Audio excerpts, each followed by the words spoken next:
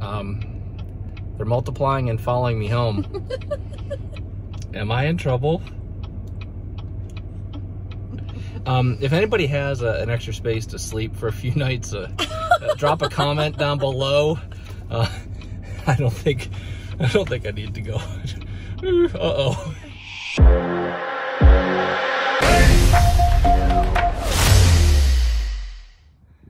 All right, here's the newest addition to the fleet. It was for sale locally and I really couldn't pass it up. It's a 1977 standard Volkswagen Beetle. Fuel injected model, last year of the standards. It's in pretty decent shape. It's got a little bit of floor rot, I'll show you. Windshield's cracked, some surface rust here and there. It is a sunroof bug, so I'd like to get that fixed. Let's go ahead and take a look at the interior. The interior is a lot, pretty much taken apart. It has Flintstone method of propulsion there. Looks like it's gonna need pan halves for the front, both sides.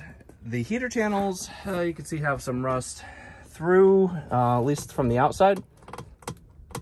So I'm gonna see if I can't patch that. This one I might have to do because I've got a hole over here, another hole over here. So this, the passenger side heater channel may have to be done. The driver's side heater channel does not look all that bad, but the rest of the interior is taken apart.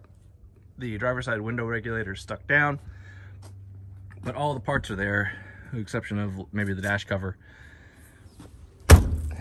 Come back here, and we have an unmolested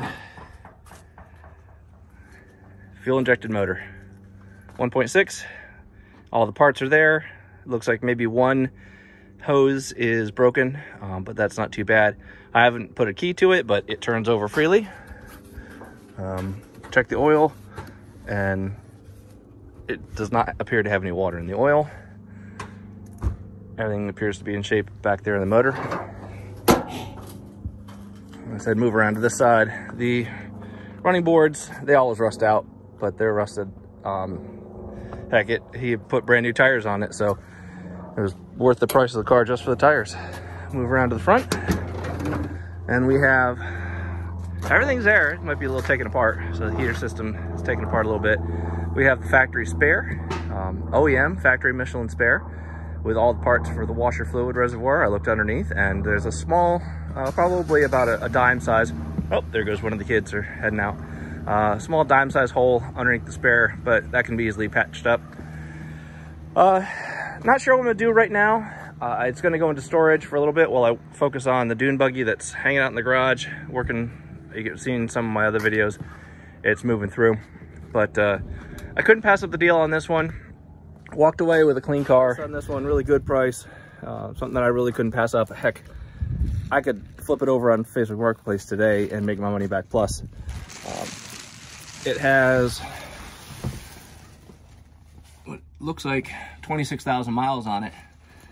And I looked at the title, and the title is marked as it says, let's see, 284,681 is what the title says, and it's marked actual mileage.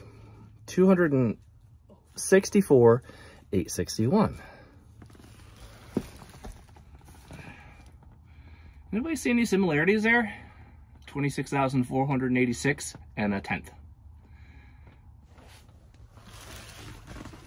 I'm gonna have to talk to the DMV. I'm gonna take some pictures, take some evidence, but they're showing this as an actual mileage car. And if that odometer is working the way it's supposed to be working, this might be a 24,000 mile car.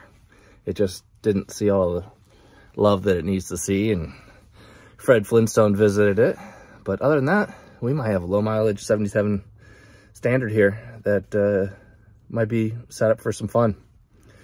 We'll see what it's going to be in some future videos, but just stay tuned. Let me know if you have any thoughts, any questions, any recommendations for it. And if you want to buy it, let me know. Just drop me a comment. Everything's always for sale. Hello, that's what I always tell my wife, is everything is always for sale. You're interested, shoot me a price, and if you're in the Maryland area, maybe we can work something out. All right, thanks guys. Look forward to seeing you soon. Take care. Bye.